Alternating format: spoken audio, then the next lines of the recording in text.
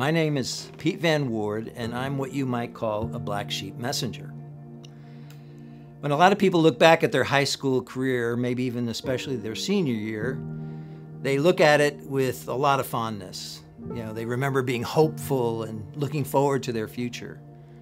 But that was not the case for me. My mom was suffering from severe depression after being a POW in World War II. My dad was a busy inventor, engineer, worried about my mom.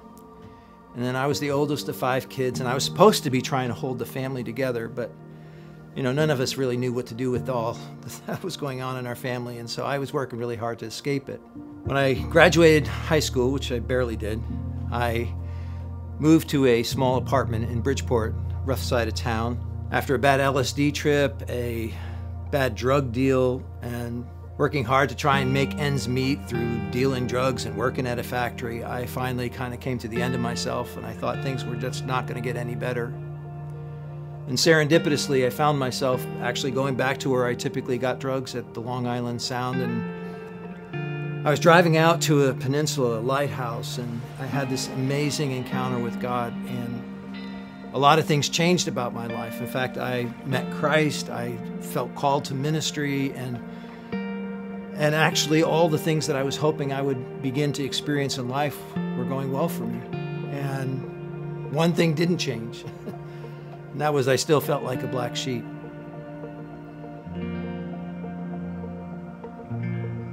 So when I became a pastor, I wanted to do it differently. I wanted to reach people that other people weren't reaching. And so I was the kind of black sheep pastor, I guess you'd say. I had tattoos before that was okay with Christians, certainly not okay for pastors. And I began to gather a group of people who identified with the message I was trying to share.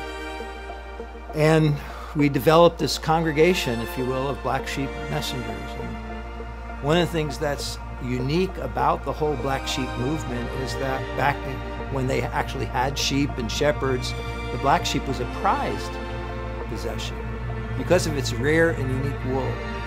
Because I think God actually created black sheep. They're maverick, rebel ways for good. And so that's really in my heart, to create a movement, to create a mission where people feel okay about who they are and, in fact, proud of the message they have to share. And so that's what I want to do with this last season of my life, is I want to create a safe place for black sheep, to call them into mission, to give them a sense of affirmation, to allow them to share their story without shame, because that's exactly what the world needs, black sheep messengers. And I'm hoping you'll consider joining me.